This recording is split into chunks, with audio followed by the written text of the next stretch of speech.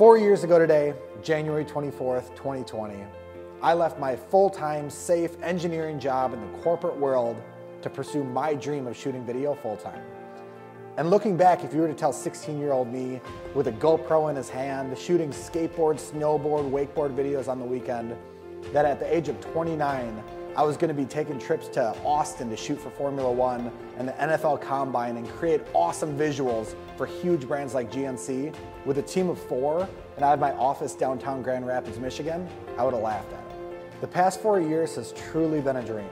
I've been able to do what I absolutely love day in and day out.